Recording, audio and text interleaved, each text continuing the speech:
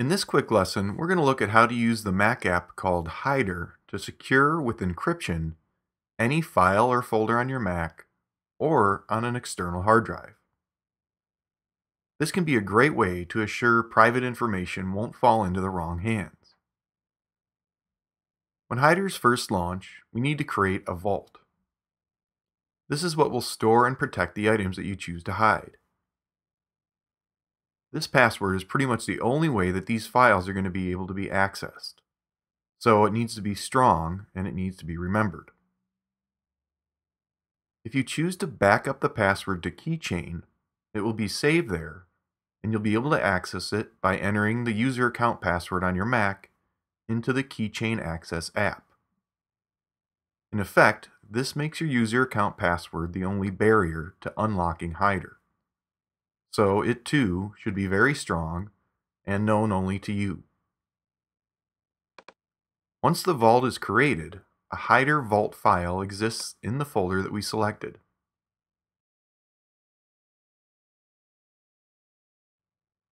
We're not going to really need to interact with this file, but this is where the files and folders that we add to Hider will actually be stored.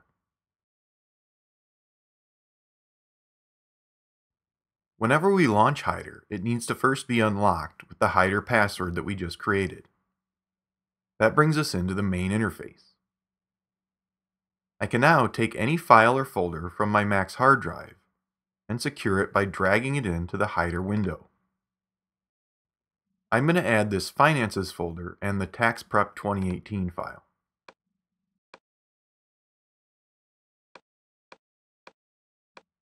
These are now hidden here in the Documents folder. Their visibility is now controlled here in Hider. Click on the toggle or double-click on the folder or file to make it visible.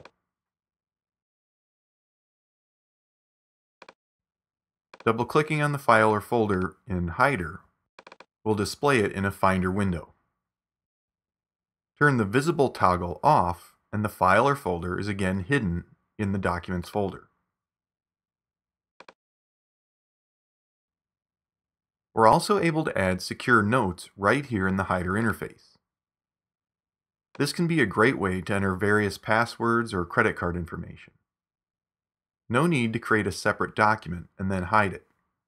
These notes only exist here in the Hider window. Now let's add a file from the external 4 TB drive. When I drag that in, Hider lets me know that it needs to create a vault on the external drive.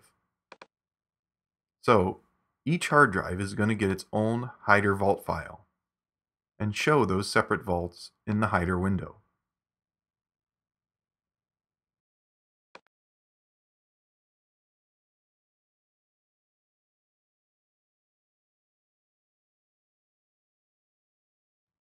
Hider also has a convenient menu bar item that lets us view hidden items without launching Hider.